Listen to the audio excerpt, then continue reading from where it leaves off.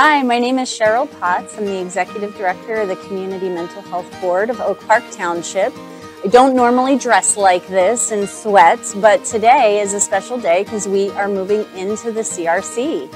We're so excited to be here. The Community Mental Health will be a resource to the community. We have lots of information in here about mental health and substance use services that you can access, as well as intellectual developmental disability services.